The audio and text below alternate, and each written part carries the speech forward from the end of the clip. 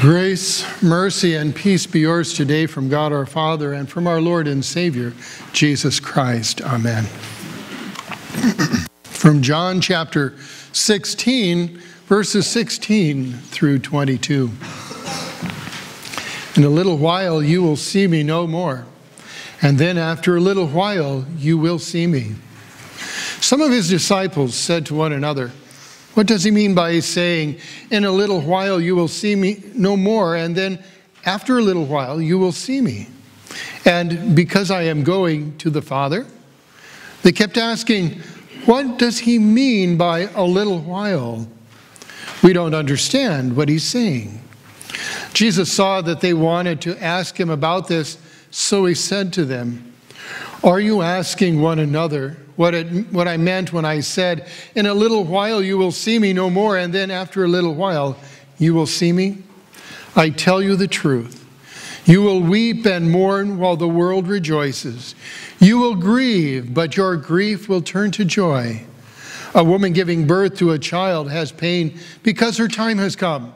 But when her baby is born, she forgets the anguish because of her joy that a child is born into the world. So with you, now is your time of grief. But I will see you again, and you will rejoice, and no one will take away your joy." So far the lesson. It was probably 1 a.m. or so at the Waffle House. You've probably seen those along the highway. We'd pulled in for a little something to eat before we went across the street to the La Quinta Inn to put our head on the pillow for the night.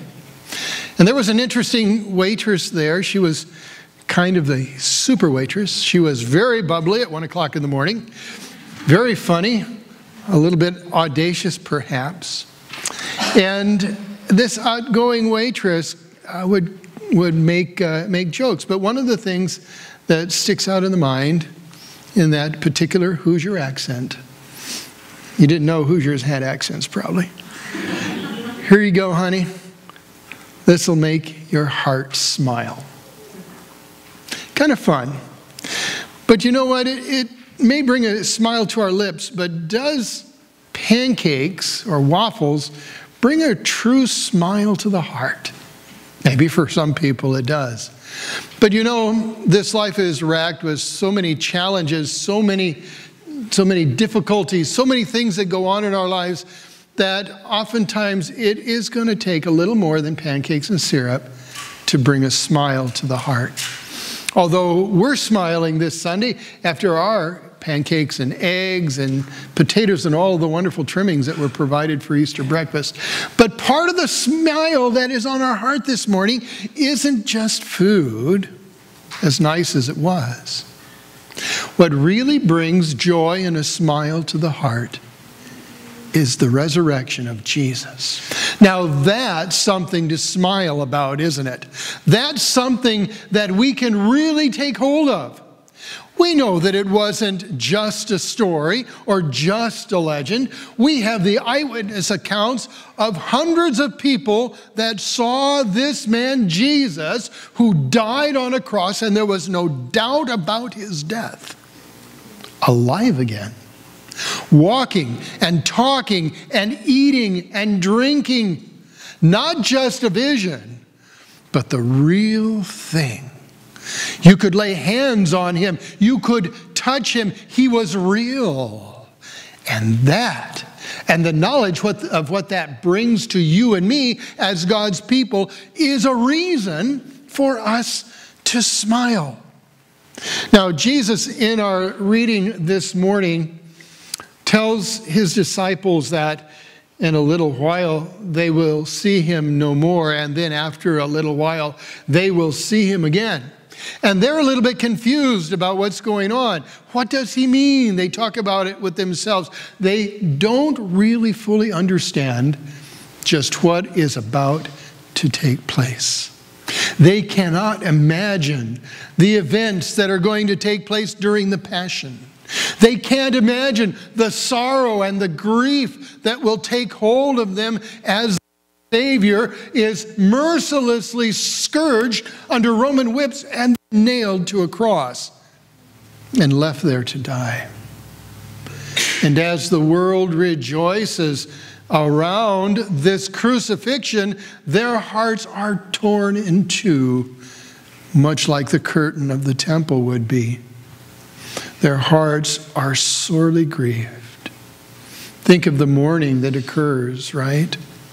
Peter, on the night of the trial, running out of the courtyard of the high priest in tears, grieving because he had denied his Lord 3 times.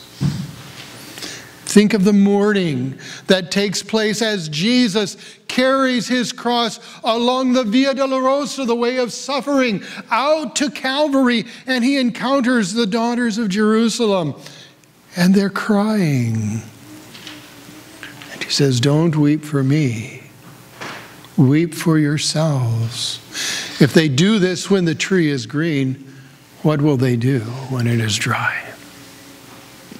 Mourning, suffering, and pain. What did Jesus say to them this morning? Certainly not something that sounds like Easter. I tell you the truth. You will weep and mourn while the world rejoices. You will grieve.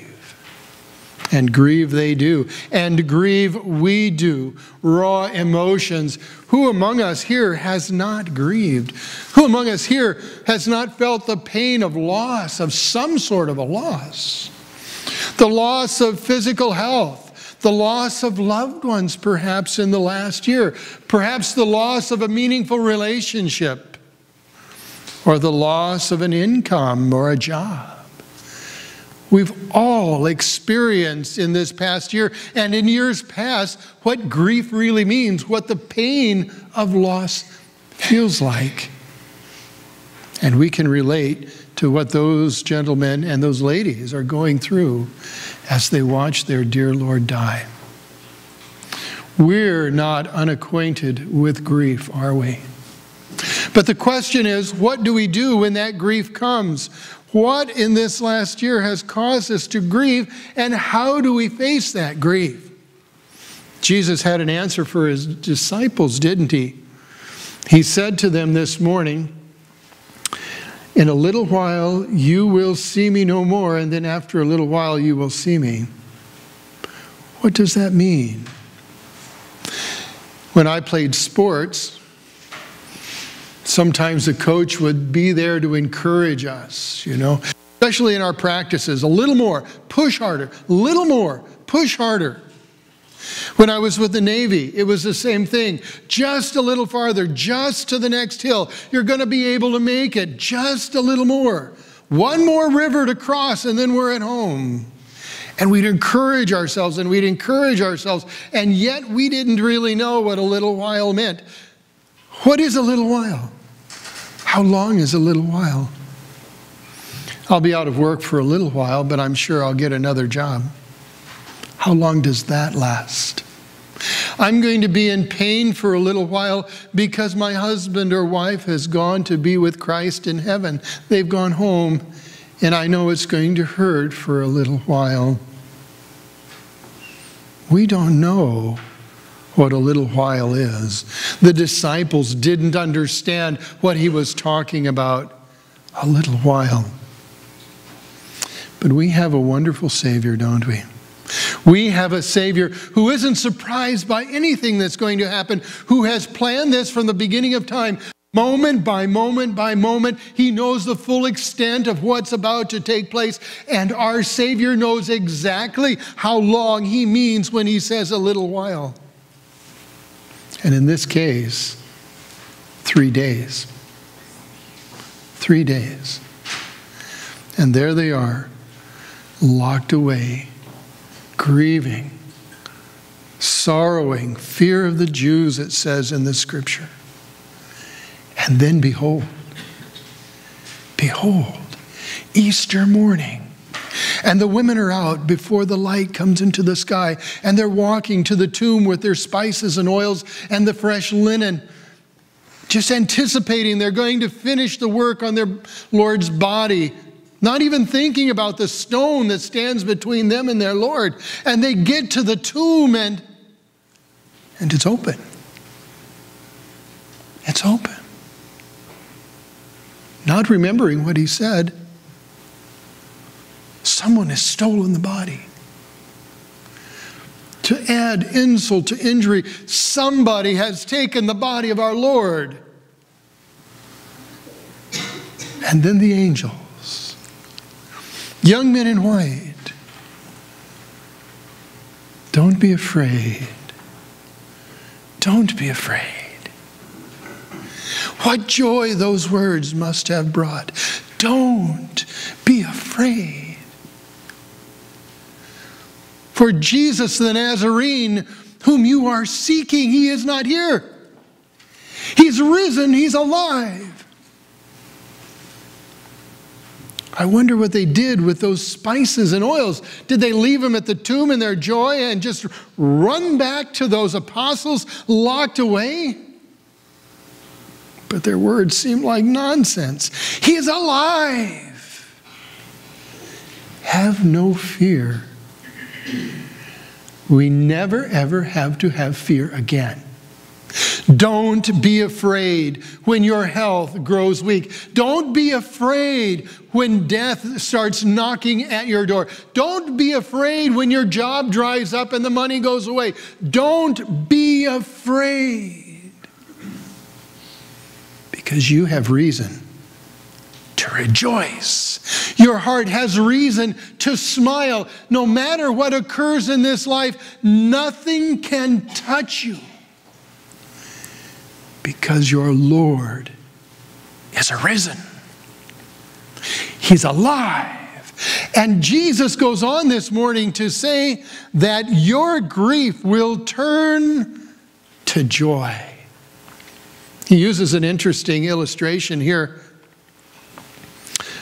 A mother who's delivered a child. Moms, they have pretty easy time of it. Laying there, labor pains, they're so enjoyable. The cramps and the pressure and the delivery. After a woman has just had a baby, it's not a good time, really, to say, hey, what do you think of another child, honey? But give it a week or two, right?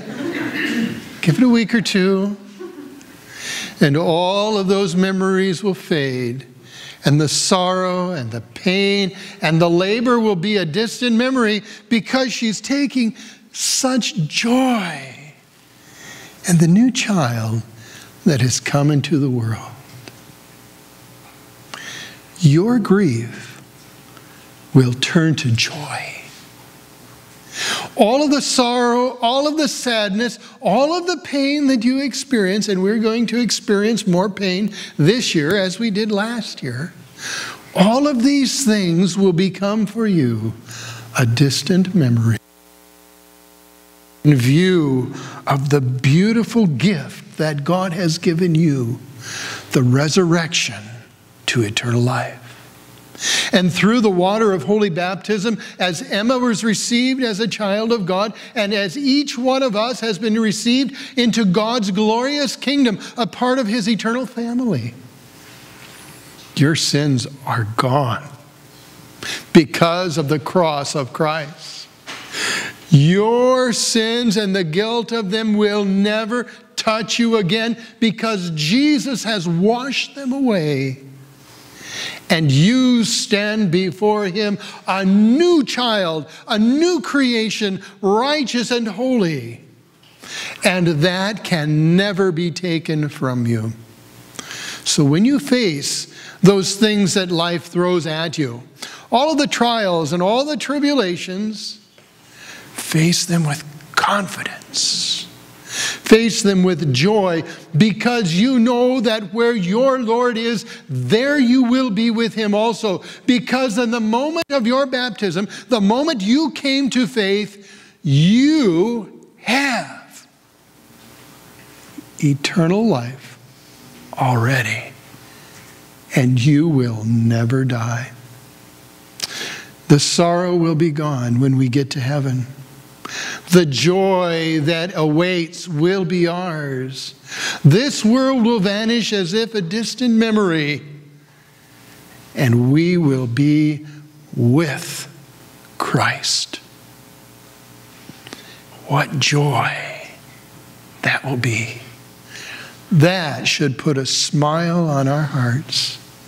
A smile that we can take with us wherever we go, whatever we do. Because no one, nothing in all creation can ever separate you from the love of God that is in Christ Jesus, our Lord. Hallelujah. He is risen. He is risen indeed. Hallelujah. Amen. Let's stand for a blessing. If you'd like to hear more on this or any other topic, please find us on the web at emmanuelnrh.net. Please join us for worship Sunday mornings at 9 a.m., Bible class and Sunday school at 10:30 a.m.